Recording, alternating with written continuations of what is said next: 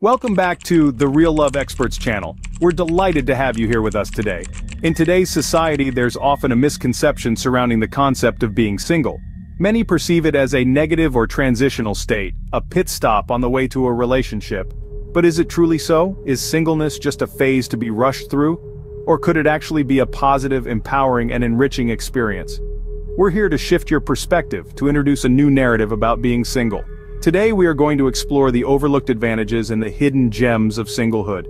We'll be debunking myths and misconceptions, and celebrating the freedom, self-discovery, and opportunities that come with being single. So, buckle up because we're about to embark on an enlightening journey. So let's dive right in and explore the perks of being unattached. Being single doesn't mean you're alone or lonely. It simply means you're in a phase of life where you're not romantically involved with someone else. Now let's talk about the benefits of being single. The first and most apparent advantage is personal growth. Being single allows you the freedom to explore who you are, what you desire, and where you want your life to lead.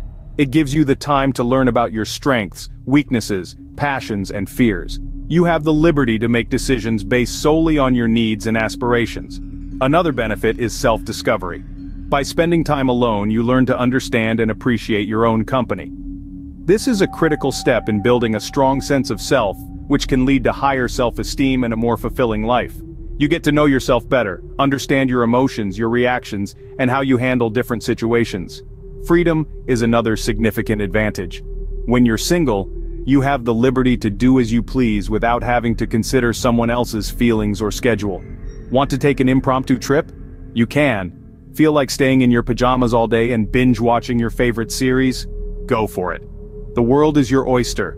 Being single also gives you ample time for hobbies and interests. Whether it's painting, hiking, cooking, or learning a new language, you have the time and freedom to immerse yourself in activities that bring you joy. Less stress is another boon of singlehood. Without the ups and downs of a romantic relationship, you may find your life to be more peaceful and less complicated. There's no need to worry about arguments, misunderstandings, or hurt feelings. Lastly, let's not forget about financial freedom. When you're single, your money is entirely yours to spend, save, or invest as you see fit. There's no need to compromise or negotiate financial decisions with a partner. As we've seen, being single isn't a curse. It's an opportunity for personal development and self-discovery. Now that we've explored the benefits of being single, let's look at how to make the most of your solo time. One of the great pleasures of single life is the opportunity for personal growth. It's a time to discover who you are, what you want, and where you're heading. Embrace a hobby you've always wanted to try.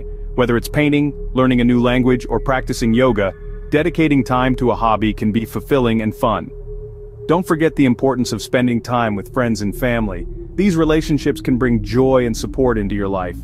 Exploring new interests can also be invigorating. Perhaps there's a book you've always wanted to read, a place you've wanted to visit, or a cuisine you've wanted to try. Now's the time. And above all, remember to take time for self-care. Exercise, meditate, sleep well, eat healthy. It's essential to take care of your physical and mental health. Remember, being single is a phase of life to be enjoyed, not endured. So, there you have it, the benefits of being single and how to enjoy your solo time. We've explored how being single can lead to personal growth, independence, and the freedom to prioritize yourself. We've also delved into the many ways you can make the most of your solo time, from pursuing passions to forming deeper connections with friends. Thank you for joining us today on The Real Love Experts. Don't forget to subscribe, share, and leave us a comment. Until next time, remember to love yourself first and everything else falls into line.